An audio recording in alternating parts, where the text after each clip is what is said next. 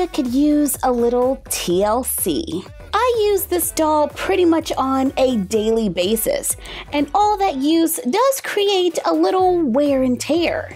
We need a hand replacement, and we could use a hairdo update. I made her when I was wearing faux locks that were pretty long. Now I've committed to growing my own, and I've let the grays come in. I am completely turning gray on top, so yeah, embrace the grays. But I love this mini Toya, and I believe that having multiple mini Toyas is a great idea. Thanks for the idea, Stovall the doll. So today we are going to make another mini Toya with an updated hairdo, giving us more options for different looks. To make my mini-me, I'm using Barbie Fashionista number 123 and the Made to Move Barbie soccer player. The Barbie Fashionista comes with braids, but I want locks, so we're going to remove these. But first, we have to remove her head. What? Off with her head! There are a number of different ways to remove a doll's head. Keep in mind, head removal does come with a level of risk. You could possibly break and destroy your doll forever and ever.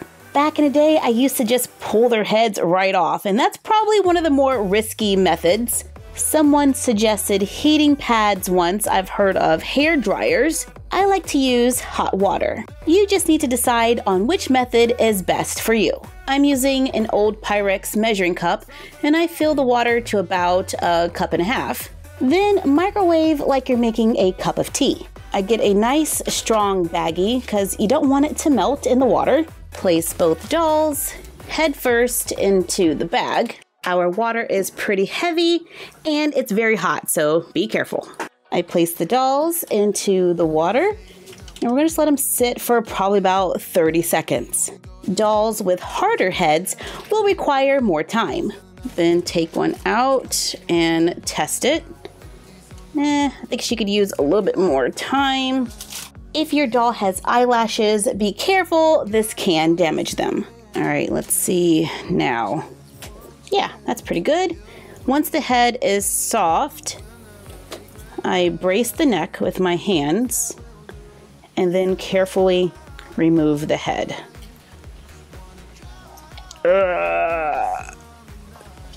Probably should have kept it in a little bit longer. Ow. All right, it worked. Yeah, this one stayed in a little bit longer and it was way easier. Before we put her on the Made to Move body, let's go ahead and do her hair. Someone asked the question if removing their heads with hot water makes their heads bigger. Now I'm doing a little comparison here and they look pretty much the same to me. I don't know, what do you think? Let's cut off her hair. I'm using a crochet hook that is open. You can also use needle nose pliers, and I'm just using it to scrape the inside of the head to remove the plugs. Tweezers work as well. Looking good, mini Toya. Let's go ahead and make a mini me for my mom as well. I'm using the Ella Fitzgerald doll from the Inspiring Women series. Yeah, let's take you to the balding room. To make our locks, I use sock yarn. I found this one at Michael's. It has lots of gray tones. I like sock yarn because it's kind of stretchy, and you can also find it on Amazon in a variety of colors. Since this is a multicolor yarn, I have to go through and pick out just the pieces that I want. I want some that are gray at the top and then fade to black, even though this is more like a charcoal gray, but it'll do. I cut them into smaller pieces, then wrap them around paperboard to try to stay organized. If your yarn is all one color, this is not a problem for you. I'm using a little acrylic paint to paint the scalp to match because on my current mini Toya, you often see bald spots and that kind of drives me crazy. So we're gonna do this. Then let's mix in a little white. Because we're turning gray, y'all. And I'm just gonna plan where I wanna place these colors. Oh my goodness. Wow. I have been dyeing my hair for years, and now that I'm letting the natural color, or lack of color, grow out, there's a lot of gray. For my mom's doll, We're just gonna make her nice and silver with a lighter color at the temples. Looking good, ladies. Looking good. Whoa, my head is like way bigger than my mom's. And I did way too much gray hair, so I went back and made the sides a little darker. I'm gonna make it black around the sides, and then we'll have a little gray on top. Now we can start rerooting. I have a little mattress here, so the doll has something soft to lay on. There we go. I'm using a needlepoint needle, size 18 or 22. Here's the yarn, and we need something to thread it. I like using fishing line and a pair of pliers. I start by cutting a small piece of yarn, push the fishing line through the eye of the needle, put the yarn into the loop of the fishing line, then pull it. There we go. Push the needle through one of the holes and angle it towards the opening in the bottom of the head. Grab the needle with the pliers, and then you're just gonna pull it. There we go. Remove the needle. Tie a knot on the end of the yarn, then pull it from the other side until the knot is right there at the head. And now repeat about 1 billion more times. And I am rerooting according to the way her head is painted. So in the black area, I'll add black yarn. In the white area, I'm gonna add a white-gray yarn. I go around the edges first. Here's my mom's doll so far. And she's looking good with that silver hair. Now, this doll, the doll I'm using for my mom, has a lot more holes in her head than Mini Toya because Mini Toya had braids and this doll had rooted hair. So once we go around the outside, we're just going to sporadically do the inside because we don't want to make it too full. On Mini Toya, I just finished doing the black hair all the way around the edges. Now I'm starting on the gray hair. But I only want the roots to be white. So I'm looking on the yarn for where it transitions from white to a charcoal gray. And I'm gonna make sure that is what we're gonna see coming out of the top. I'm starting on the hairline just as before. Carefully place the knot a little past the white, then pull the other end, and there we go. White roots. It took me the rest of the night to get this all rooted, but I think she's pretty much done in the hair department. Her locks are shorter than the previous Mini Toya, but longer than real Toya. And I'm not quite this gray on top. I am exaggerating a little bit, but hey, give me a few years and I'll probably be here. Ooh, my nail polish is chipped today, but we're just gonna keep going because I'm trying to stay on schedule. With this reroot, I just wanted to correct some of the problems that I have with the original Mini Toya. Mainly when it comes to the parts, like where you can see her scalp. I did try to fill in pretty good. If we need more, we'll just add more later. And let's remove the white hair from the original Mini Toya and add a little bit more at the top so she is still usable. These come right out because I just pushed them in after she was attached to the body. But I want to switch out her body anyway. We have some wear happening. So let's remove her head and reroot the other way. And while we're at it, let's warm the hands in the water as well. To remove them, Kenny Doll 2017 was right! The peg for the hand is a lot thicker than a Monster High or an Ever After High. I actually really like the hands that belong to the articulated curvy dolls, so I'm going to be on the lookout for a hand donor. But I do have another made-to-move body standing by for the OG Mini Toya. Since these hands are broken, let's experiment a little more and see if we can cut to separate the fingers. I'm using an X-Acto knife, and I'm just gonna slice right down the middle. Yeah, I totally destroyed that. The problem I'm having here is that the fingers end up having like corners, which are not my favorite. And if you slip at all, you're taking off part of that finger. Let's try one more time. Maybe I just gotta be a little more precise where I'm cutting. I'm thinking a smooth line too. Otherwise we end up with little tiny finger bits. So it can be done. You just need to be more skilled at the X-Acto knife than I am. Just because I couldn't leave things alone, I figured out that you can actually carve away at them nicely. And then that one looks like an actual finger-ish, sorta. So it's nice to know that's an option if you want to take the time to carve and separate little tiny fingers. I think I'm gonna go with the WWE Superstar hands. Oh yeah, I like that. I'm removing her lipstick. I love the idea of red. I just know that I need something a little calmer. I dilute a little acrylic paint with a satin varnish, then try to paint on a little lip color. I did go with a little bit of color. I don't know.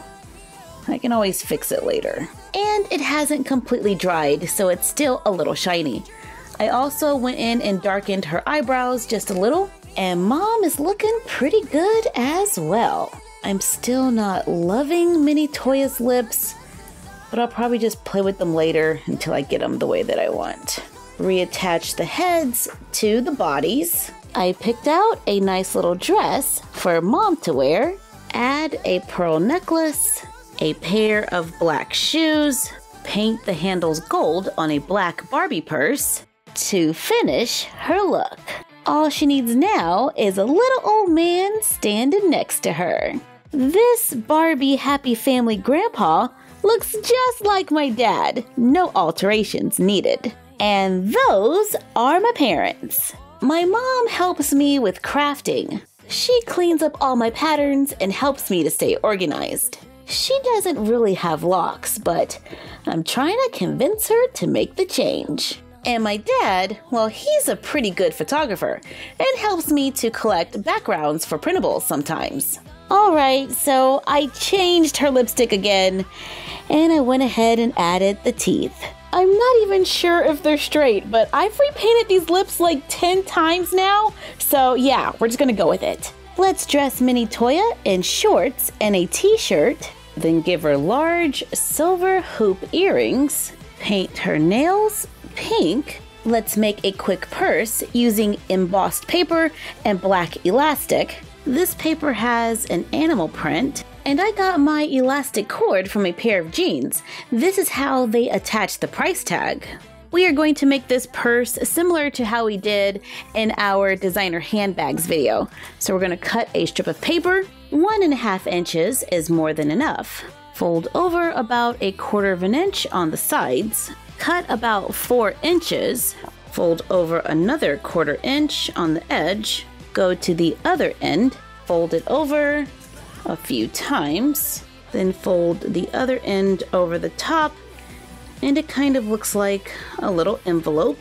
Open it up to get to that center crease. Cut a piece of cord. Glue the ends into the crease. Fold over and glue down the top. I could also use tape, since most of it is made out of paper, to make a simple little bag. Give her a pair of hot pink shoes, and we pretty much have Mini Toya's everyday look. Now she just needs her mini hubby. I used the Integrity Toy doll Tobias for mini hubby because we have a little bit of a height difference, and I love that this doll is bald. My husband does have a goatee, but he also shaves from time to time, so I just leave this doll as is. Then I take a photo, then I use Face App to add a goatee. Usually I go with the grand goatee, and then I just kind of trim it up a little. Oops, too much. There we go, and that's what I call lazy customizing. Mini Hubby is a very important member of the My Froggy Stuff team. Without him, we would all pretty much starve because your girl can't cook. Plus, he's the editor, so we totally need him. He picks out all the music for the videos. Now we need our little Bella. She's already rooted with the yarn, but I am gonna trim it just a little. Going from this blunt cut to something a little more layered. And I dressed her in jean shorts and a t-shirt. You all know Bella. She's the voice of Chloe from The Derby Show and Callie on Summer and Callie. She is also a pretty good artist and has her own series on our channel called Frog Food. That's all about art. Since we're putting together the whole family, we need the youngest member, Noah. I bought this doll a while back thanks to the Queen Dalai Lama on Instagram. This is a 1/6 scale collectible figure of Miles Morales. From Super MC Toys, we've got a teenage boy who looks a lot like Miles from the movie, but nothing like my son. But I have found it very difficult to find an articulated African-American teenage male, so we're just gonna go with it. Plus, it's the only one Noah said I could use. This doll was a little pricey, in the hundreds range, but he has hair. It actually feels like a faux fur. He can move at the head. The head actually comes like right off pretty easily. He can move at the shoulder, bend at the elbow, twist and move at the wrist, move at the hip, and bend at the knee and at the ankle. He comes wearing socks, joggers with pockets, a green jacket, a red hoodie, and a white t-shirt. He also has extra hands, so those will come in handy, a pretty detailed backpack, and a pair of Nikes that are actually made out of a faux leather. Whoa. Noah loves video games. He's even created his own map in Roblox called Miniverse 2 by the real Froggy Boy. In the Darby Show Roblox series, Sophie and Chloe explore the map, checking out the latest updates. And that's the Froggy Fam. We have a nice little mashup of different dolls here. Like for real, there's 3 different kinds. As much as I love Miles Morales, Noah's doll looks a little out of place to me. I could have gone with the Marvel Rising doll. We use him as the cameraman on Summer and Callie, and Noah does his voice. But he's kind of short, has blue hands, and the real Noah is now taller than me. But I guess we'll just hang on to Miles until we find a better fit. Oh, and we're missing the newest member to the Froggy family, Bowie. This is our little needle-felted dog that we made when we first got Bowie.